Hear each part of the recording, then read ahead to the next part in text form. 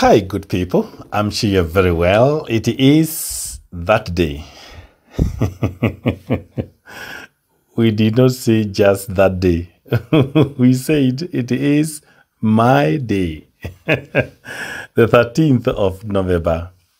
Once upon a time, my day. Once upon a time, my day.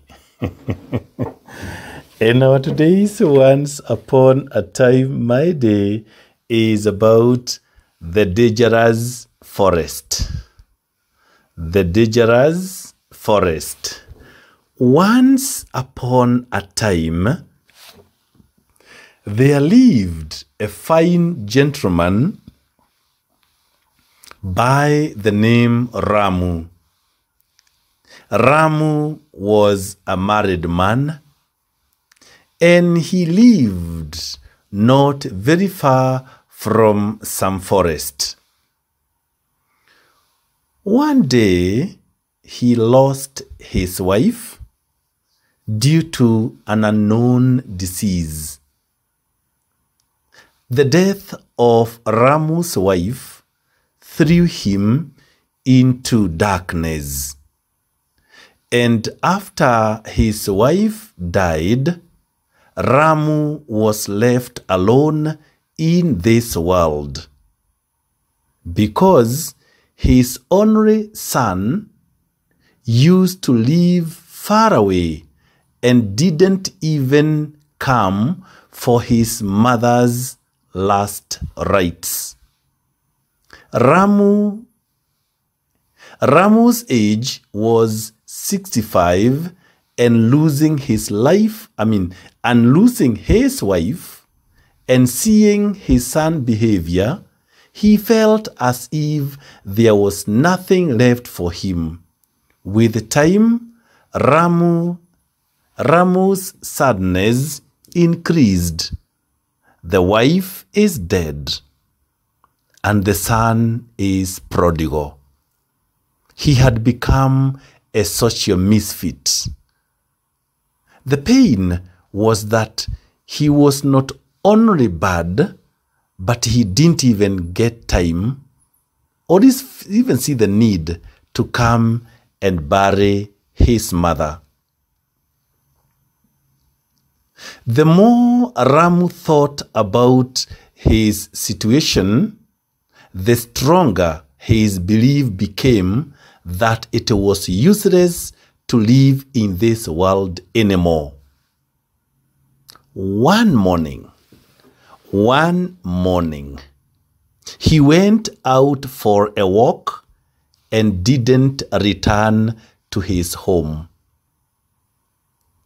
His steps took him out of the city, and there he saw a bus. He took that bus, and after a few hours, the bus was passing through a dense forest and stops there for a break. When the bus stopped for a break, Ramu stepped out and headed in a direction. After a while, he heard the sound of horn from the bus calling for passengers to return, but he decided not to return. He wanted to get lost in the forest. In fact, he wanted to die.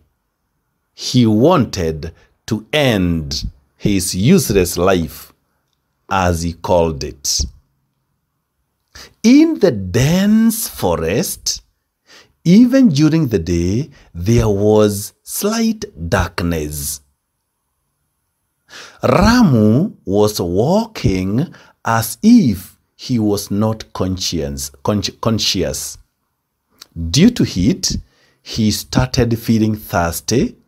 While walking, he went towards a high ledge. His steps suddenly stopped. there was a place at the point where he stopped. There was a slope, and the slope opened towards a valley below. There he saw that the path was blocked by 2 sticks. There it was written in big letters, "Danger." Ramu looked and there found no one. He couldn't understand that who would have written that in such a dense forest. While he was looking around, he peeked a little farther towards the valley. Seeing deep ditch ahead, his heart trembled. He sat aside, thinking how some moment ago he wanted to die, but now he was scared stiff. After a while, he got up due to thirst. But where could water be found in such a dense forest? He thought. Just then, he saw that there was a little pond made of stone, was filled with water. Some fruits were also kept there. He stood there thinking if he should drink that water.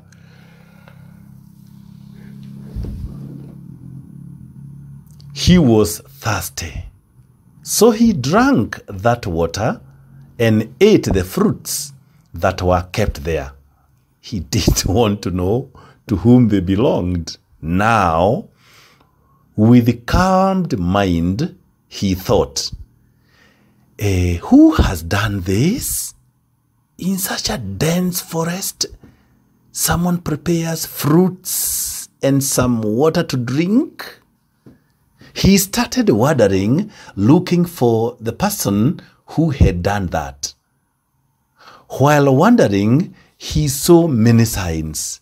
He saw danger sign. He saw beware signs at many dangerous places, and poisonous fruits sign was also written on many trees. He realized that if those signs were not put up, anyone could have fallen in those deep ditch and lost his life. Now he is thinking of good things, but he had gone to the forest to die. Seeing all this, Ramu called out loudly, "Brother, who saved my life? I want to see you." Just then, from behind the reeds, an old man appeared laughing and said, "Ha ha ha! I have been watching you for a long time. Tell me, how did you come here?" To tell you the truth, I had come with intention for ending my life, but that sign changed my mind, replied Ramu. When asked by the old man, Ramu narrated his whole story. The death of the wife, the son turning prodigal, and the hopelessness thereafter.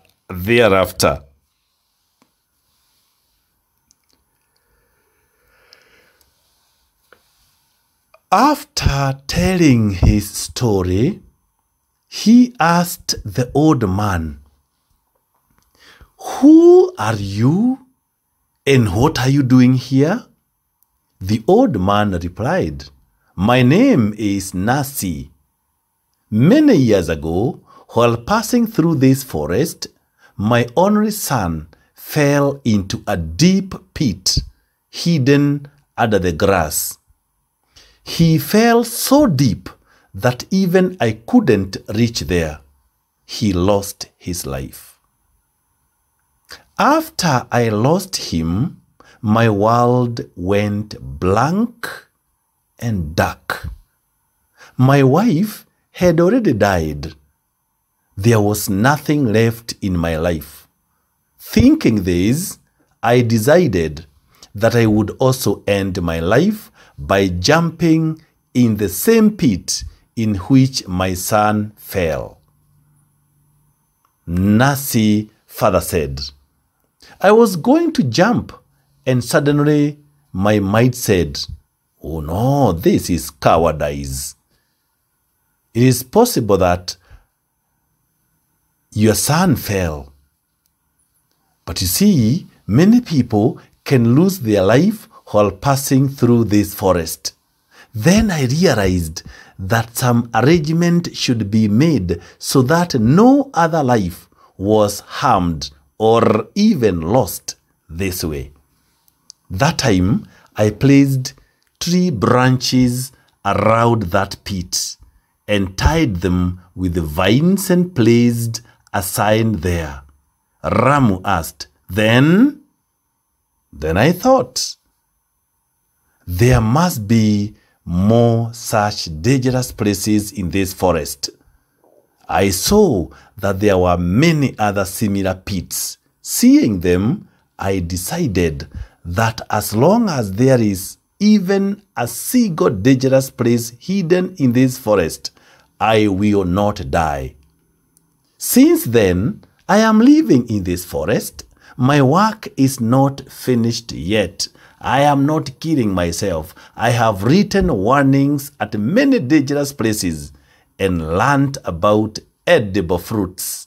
This forest is not as dangerous as it was before. In fact, it is my lovely home.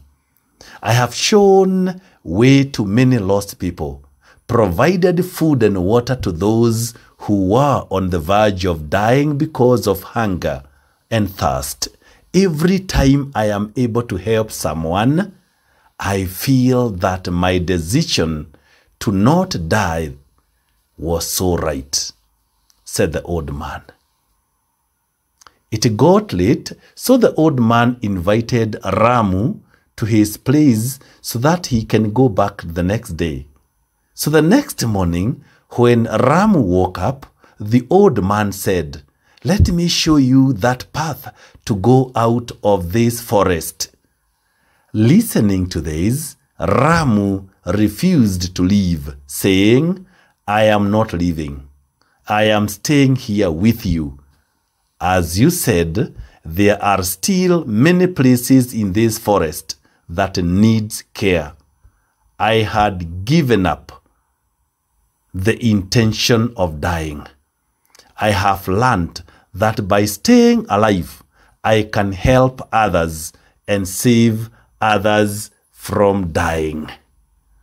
The old man smiled and accepted his decision. Ramu did not die.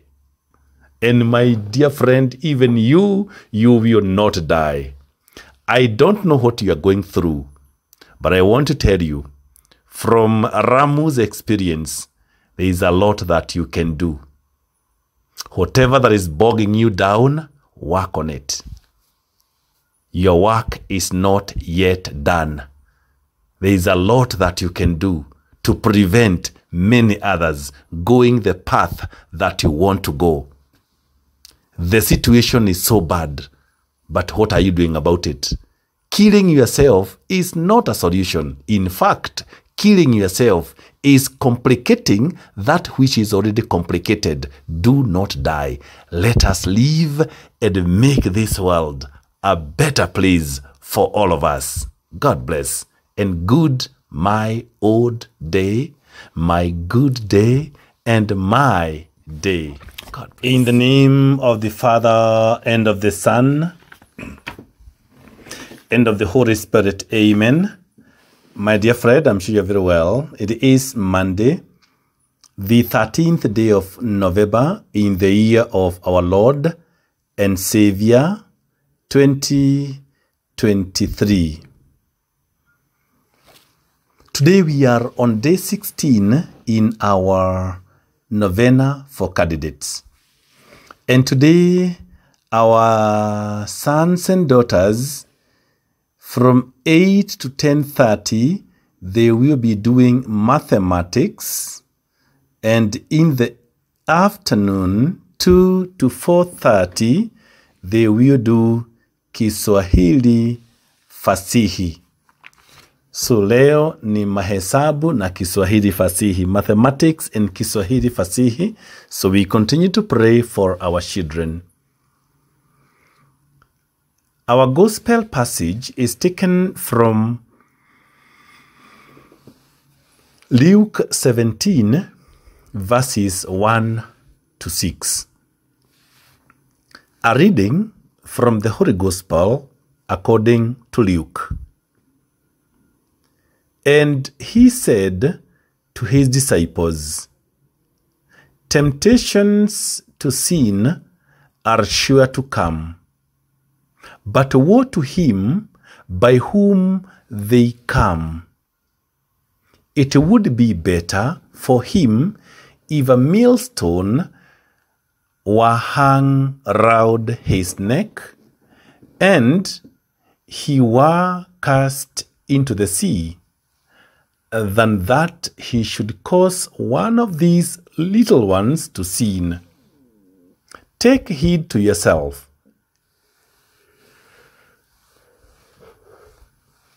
If your brother sins, rebuke him. And if he repents, forgive him. And if he sins against you 7 times in the day, and turns to you 7 times and says, 'I repent,' you must forgive him." The apostles said to the Lord, "Increase our faith." And the Lord said, "If you had faith as a grain of mustard seed, you could say to this sycamore tree, 'Be rooted up and be planted in the sea,' and it would obey you." The Gospel of our Lord. In today's Gospel passage, Jesus gives us 2 warnings. 1, we should not give scandal to anyone. Number 2, we need to practice unconditional forgiveness. Jesus also stresses our need for trusting faith in God's power if we are to avoid giving scandal and to practice offering forgiveness. The great sin of scandal, as we have read, scandal is a trap or stumbling block. The Catechism defines it as any saying, action, or omission which causes an occasion of sin for another. Giving scandal to children and beginners in the faith is a serious sin because it causes a chain reaction of sins for years, affecting many, taking away the life of grace from the victims. That is why Jesus says that it would be better for its perpetrators to have their necks inserted in heavy circular millstones and to be drowned in the sea than to suffer God's punishment for this sin. The necessity of practicing forgiveness, it is quite important. Jesus commands his followers to forgive their offending brothers and sisters repeatedly, as often as they are repentant. Further, we need to offer fraternal correction to the offender with charity, without humiliating him or offending his feelings. At the same time, we should not allow the offender to violate our just rights. Sincere forgiveness leads to forget the particular offense and to extend the hand of friendship, which in turn helps the offender to repent. Jesus concludes his instructions by reminding his followers that avoiding scandals and forgiving the offenders are possible only if they have the trusting faith in God, which enables him to work miracles in their lives. On this, we need to avoid giving scandal to anyone because it causes serious sins and does damage to an innocent victim. We should ask God to enlarge our hearts, to forgive others, and to help us be ready to grant forgiveness to those who have offended us. We need to be more accommodating, given that not everybody will look at life from our own perspective. And of course, knowing that we cannot be able to control what other people can say or think, but we can control how we feel after we have heard whatever could have been said. And by the way, that is where forgiveness comes in. God bless you.